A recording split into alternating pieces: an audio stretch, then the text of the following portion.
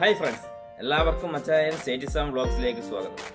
ഇന്ന് നിങ്ങൾ മുമ്പിലേക്ക് അടിപൊളി വെറൈറ്റി ഡിഷുമായിട്ടാണ് വന്നിരിക്കുന്നത്, ഇറച്ചിച്ചോറ്. ആ റെസിപ്പി കാണുന്നതിന് മുമ്പ് എൻ്റെ ചാനൽ ഇതുവരെ നിങ്ങൾ സബ്സ്ക്രൈബ് ചെയ്തില്ലെങ്കിൽ സബ്സ്ക്രൈബ് ചെയ്യുക. തൊട്ടടുത്താവുന്ന ബെല്ലൈക്കൻ ക്ലിക്ക് ചെയ്യുക. ഞാനിടുന്ന വ്യത്യസ്തമായ വീഡിയോകൾ നോട്ടിഫിക്കേഷനായി നിങ്ങളുടെ മുമ്പിലേക്ക് ലഭിക്കുന്നതാണ്. ഓക്കെ, ഇനി നമുക്ക് അതിൻ്റെ പ്രിപ്പറേഷനിലേക്ക് പോകാം. എങ്ങനെയാണ് ഇറച്ചിച്ചോറ് ഉണ്ടാക്കുന്നത് നമുക്ക് കാണണ്ടേ? അപ്പോൾ നിങ്ങളും വരുമല്ലേ കൂടെ? ഓക്കെ.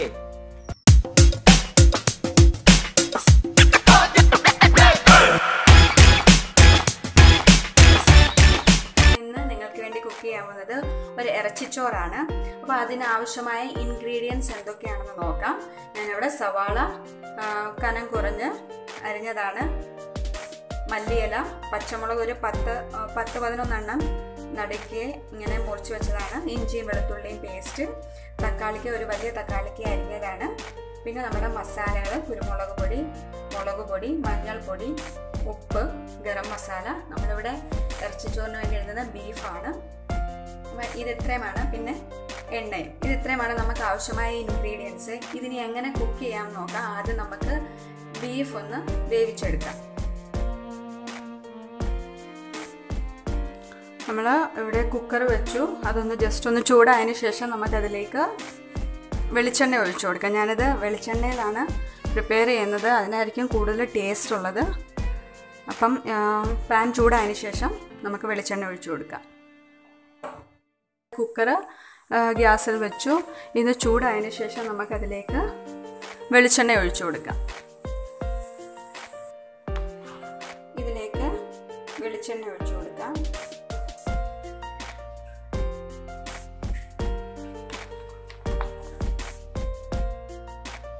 ചൂടായതിന് ശേഷം നമുക്ക് കടുക് ഇട്ട് കൊടുക്കാം.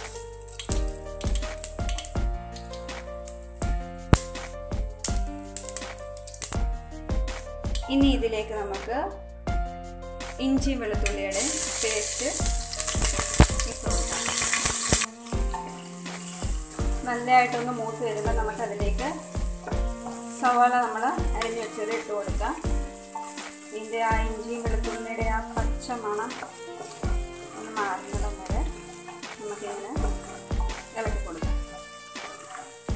ഇതിലേക്ക് അരിഞ്ഞു വെച്ചിരിക്കുന്ന സവാള ഇട്ട് കൊടുക്കാം.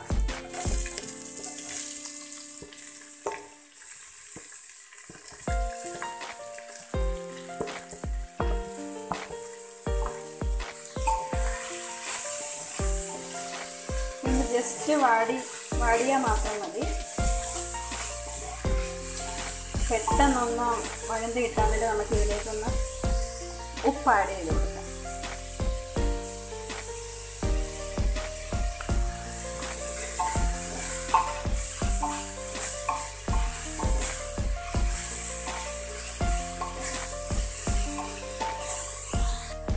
ഇനി ഇതിലേക്ക് നമുക്ക് ടൊമാറ്റോ ആഡ് ചെയ്ത് കൊടുക്കാം. അതിൻ്റെ കൂടെ തന്നെ നമ്മൾ അരിഞ്ഞു വെച്ചിരിക്കുന്ന ഗ്രീൻ ചില്ലി ഇട്ട് കൊടുക്കാം. നല്ലതായിട്ടൊന്ന് മിക്സ് ചെയ്യുക.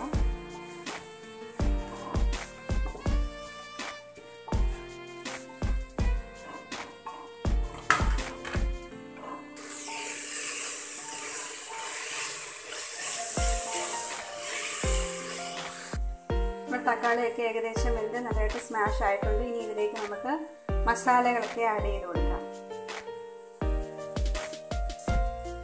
1/2 ടീസ്പൂൺ മഞ്ഞൾപ്പൊടി,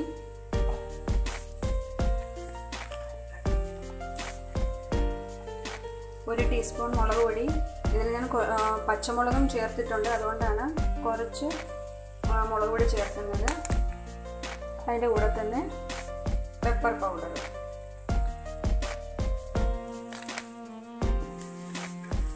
നല്ലതായിട്ടൊന്ന് മിക്സ് ചെയ്യാം.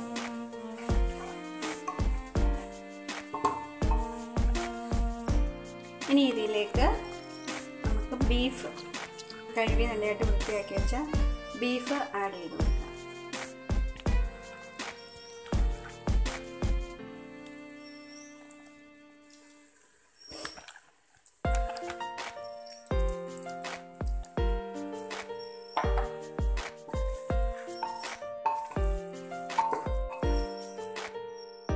ഇതിപ്പോൾ നമ്മളെല്ലാം മിക്സാക്കി. ഇനി ഇതിലേക്ക് മല്ലിയിലയും കൂടെ ഇട്ട് കൊടുക്കാം. അതിൻ്റെ കൂടെ ഗരം മസാലയും ചേർത്ത് കൊടുക്കാം.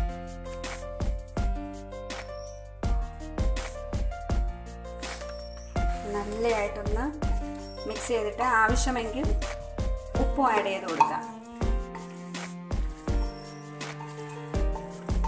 ഇനി ഇത് നമ്മൾ അടച്ചു വെച്ച് നമുക്കതിൻ്റെ വേവിച്ചെടുക്കാം.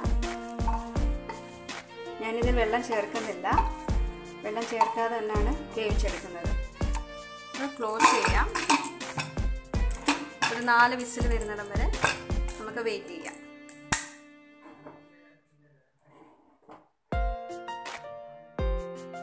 റൈസ് ഒന്ന് വേവിച്ചെടുക്കാം. ഞാനിവിടെ വെള്ളം വെച്ചിട്ടുണ്ട്. ഞാൻ 2 ഗ്ലാസ് അരിയാണ് എടുത്തിരിക്കുന്നത്. അതിന് 4 ഗ്ലാസ് വെള്ളമാണ് വെച്ചിരിക്കുന്നത്. ഇനി വെള്ളം ഒന്ന് തിളച്ചതിന് ശേഷം നമുക്കതിലോട്ട് ഗ്രാമ്പൂവും ഏലക്കായും പട്ടായും പെരുംജീരകവും ഒക്കെ ആഡ് ചെയ്ത് കൊടുക്കാം. ഇനി ഇതിലേക്ക് പട്ട, സ്റ്റാർ, 2 ഏലക്ക, ഗ്രാമ്പൂ, പെരുംജീരകം, അതിൻ്റെ കൂടെ തന്നെ ആവശ്യത്തിന് ഉപ്പ്, മഞ്ഞൾപ്പൊടി.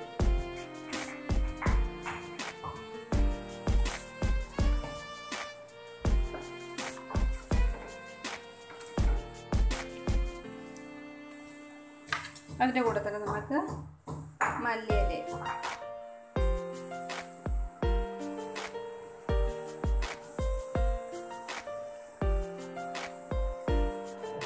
ഇതിലേക്ക് നമ്മുടെ ആ റൈസ് ഒട്ടിപ്പോകാതിരിക്കാൻ വേണ്ടി അല്പം എണ്ണയും കൂടെ ആഡ് ചെയ്ത് കൊടുക്കുകയാണ്.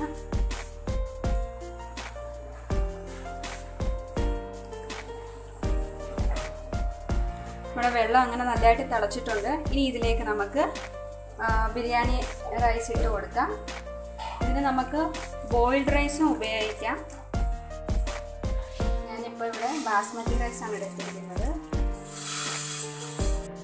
ഇനി ഇത് നമുക്കൊന്ന് അടച്ചു വെച്ച് വേവിച്ചെടുക്കാം. നമുക്കിനി ബീഫ് വെന്തോന്നൊന്ന് നോക്കാം.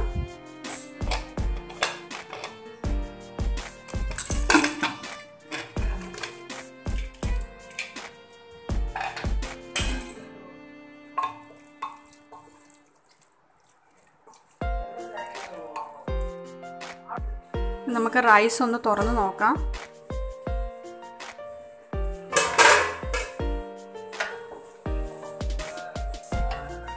ഏകദേശം പറ്റിയിട്ടുണ്ട്. വെന്തോന്ന് നോക്കാം.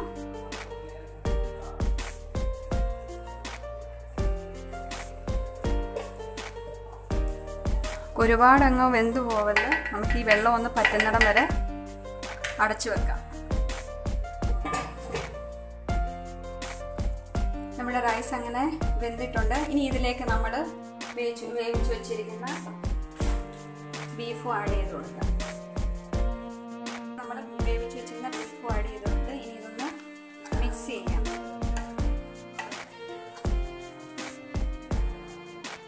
നമ്മൾ ബീഫിലൂടെ എല്ലാം മിക്സ് ചെയ്തു.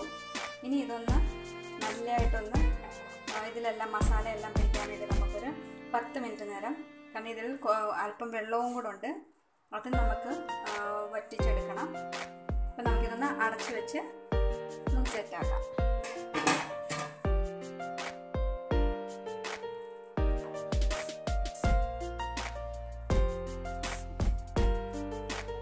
ഇതിലേക്ക് നമുക്ക് 1 ടീസ്പൂൺ ഗീയും ആഡ് ചെയ്ത് കൊടുക്കാം.